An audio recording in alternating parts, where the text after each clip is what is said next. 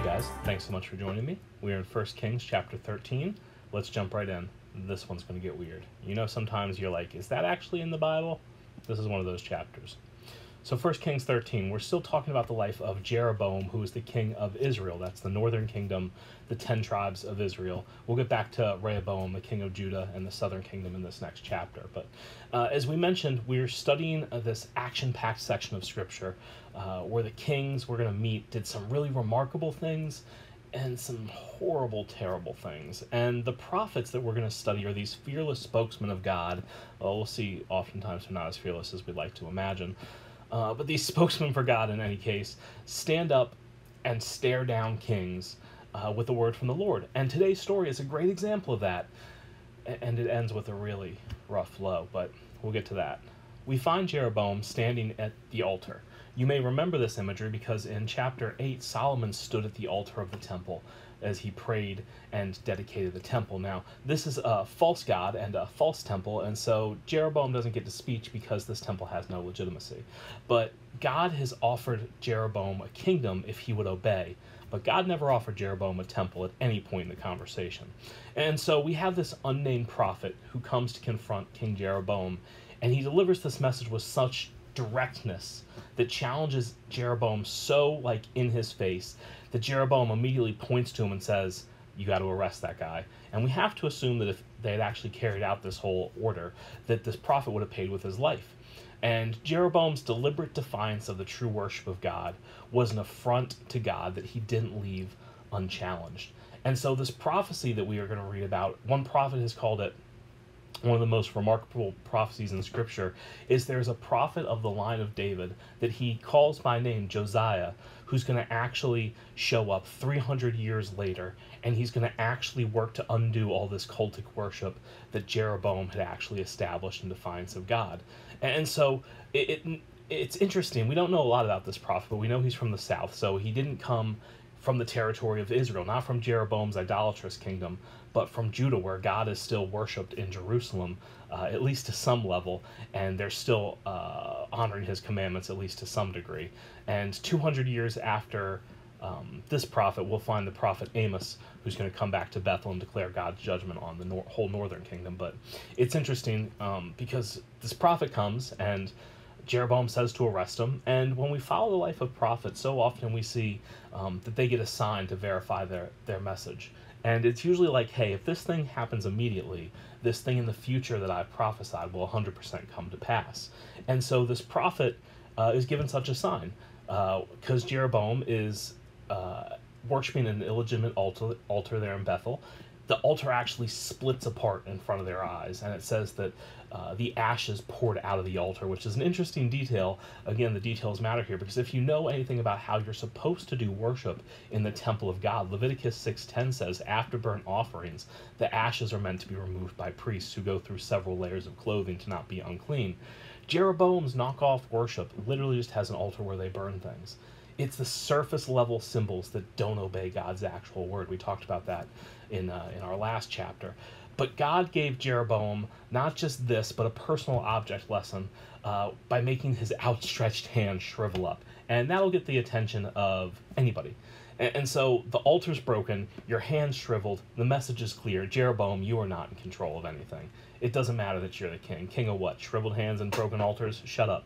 And so, with his own health at stake, Jeroboam suddenly reduced from this raging king to like a whimpering petitioner, and he called the prophet, the Lord, your God, which is again a giveaway to the attitude of his heart. Even though he was from Israel, even though he should know the God of Abraham, Isaac, and Jacob, the Lord is the God of this prophet, not the God of Jeroboam. And so, this knockoff version of God that he worships at Dan and Bethel is not that God. And so, in spite of all this, God chooses to answer the prophet's prayer and actually heals Jeroboam's hand. And now comes some more confusingness into this whole situation. So, Jeroboam offers the prophet a reward. Come back to my palace, come eat with me. He's also basically saying, if you're in my house, you're under my protection. Nobody will touch you. You have the royal stamp of approval in my kingdom. And so it cuts both ways, because it's also a good way for Jeroboam to say, look, the prophet came to my house and he ate with me. Look, I'm still approved by the man of God, right? I'm still prophetically approved king, not like Rehoboam in the south. You know how those idolaters are. And luckily, the old saying kind of holds true that God's prophet was there for business and not pleasure. He wasn't making a social call. And Jeroboam, unfortunately, had shown that he had no regard for God's purity of worship that required obedience. This prophet was supposed to be his foil. It was supposed to be one who would be observing God's rule. And so this obedience required that the prophet turn down the chance for dinner with the king and the reward from the royal treasury. God had spoken to this guy. You see, Jeroboam never got the picture, spiritually speaking. At least we learned earlier, when God came face to face with Jeroboam and made some incredible promises to him, evidently Jeroboam did not consider God's promises worth the necessary obedience on his part. He looked the other way, plunged the northern kingdom into idolatry and false worship that they'd clung to for several centuries. So, since Jeroboam had rejected God's goodness, God confronted the king with his prophet and the true judgment that would come. But even after this, it says Jeroboam did not change his evil ways in 13:33. He rejected God's word and warning. All that was left was for the sentence of judgment to be carried out because he did not obey. And so we'll see, kind of in a reversal of the Passover story, that judgment is going to fall on Jeroboam's son Abijah, and that's for next chapter. But the story now breaks away from Jeroboam and confronts this unnamed prophet, because obedience, again, is the message here, and God had given this prophet really clear instructions to obey. In fact, the prophet is able to repeat these instructions to Jeroboam in verse 9. He says this, "For the Lord gave me this command, you must not eat or drink anything while you are there, and do not return to Judah by the same way you came." So there's a lot of wordplay on this phrase, return by the same way, which is essentially amounts to returning to death, which we're going to see play out. And so while he's in Bethel, this prophet, he obeys God. He refuses, dinner with the king, and he goes back his own way. But while in Bethel, our unnamed prophet meets a false old prophet who convinces our godly prophet that he has a brand new word from the Lord, and his new word supersedes what our first prophet had been told. And it's so hard to even call him, when he calls him old prophet, it's like, well, maybe he used to be a prophet.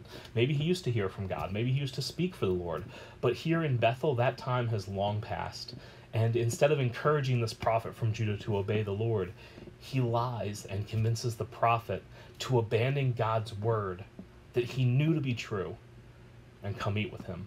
You see, false prophets, they speak from their imagination, and they often contradict God's word. But true prophets speak for God, and false prophets always bring judgment. And in a sad irony, this old prophet actually sits and he receives a true word from the Lord. God actually used this prophet one more time to speak truth after he lied and spoke and convinced this prophet to come to his house. And God tells our unnamed prophet that he's disobeyed me. You've disobeyed me. You went and you ate while you were there. You weren't supposed to do that. And so, what is the message of Kings? This whole book, right? Obedience is blessing, and disobedience, destruction. And so, our old false prophet tells this new prophet, you aren't going to make it home.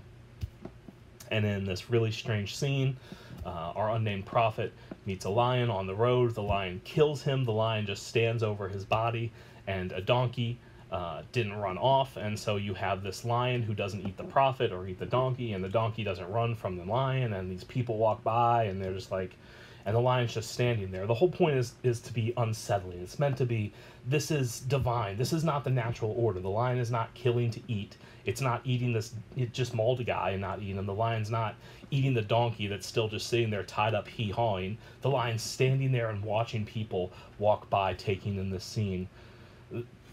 It's dark. It's really dark. The point, though, is forcefully made. The prophet should have followed the command he received. The command the Lord your God gave you, verse 21 says, rather than being led off the path by another prophetic claim. And I might step on a few toes with this, but maybe God doesn't want you to go sit down and have a nice meal and be happy and healthy and wealthy and prosperous. Maybe his word to you is obey. And it's one of those things, you always need to test anything a prophet tells you against the word of God, again, because false prophets make it up. If it contradicts the word of God, it's obviously not from God. And so a great way to see if a word is from God is, can it be preached anywhere? If somebody says this is from God, make sure it actually fits with God's divine plan, right? It's so easy in America and Western countries. God wants you to be rich and wealthy and wise, and he wants you to, a sign of God's blessing is to be materially blessed. And that preaches really well in the Western world. I mean, there are whole preachers who built their empires on it. But God wants you to obey. That preaches everywhere. You can go to Africa where they're never going to be blessed and they're or wealthy in that term of blessing. They're never going to have riches beyond their wildest dreams, but they can obey the God of the universe. The word of the Lord is always to his people at all times, at all places. Don't be suckered in by a false prophecy because you want a meal and some company and you find it appealing. The first word of God, always, ever, is a call to obey. Jeroboam didn't get that message. And so it's crystal clear from this account that God's law stands over everyone, even prophets, ministers, people of God, clergy, cloth. We're just people. Just because you have the name Reverend doesn't mean anything, right? You can get that online for like $24. It's way cheaper than the student debt I got into. But it doesn't matter if you think you're a man of God or not, because God's law stands over everyone equally. No one is exempt from it. Even prophets must obey it or face judgment. And to wrap a little bow on this, God can even use false prophets to occasionally speak the truth. Because once again, what's the story? God is in control. And God will do what he wants, when he wants, with who he wants. Which is a cool setup for how Elijah will burst on the scene in a couple of chapters. But true prophecy is always going to bring forth judgment that it promises. And even prophets can't escape that judgment. So our chapter then jumps back in to check back in with Jeroboam, who hears what happens to this man of God who he had met, who he had seen. This man had cracked the altar that he had built in front of. This man had withered and restored his hand. And verse 33 wraps it up this way. But even after this, Jeroboam did not turn from his evil ways. He continued to choose priests from the common people. He appointed anyone who wanted to become a priest for the pagan shrines. This became a great sin and resulted in the utter destruction of Jeroboam's dynasty from the face of the earth. So this persistent idolatry, as it always does, leads to disaster. And his attempt to secure his house by making false houses for false gods at Bethel, Dan, and throughout Israel. Because of that, Israel will fall. Because God is in control. He will do what he promised. And what he promised was judgment. Not a happy chapter. The next couple will be a little rough. But don't worry, as always, when it seems like God is out of control, he's usually setting something up.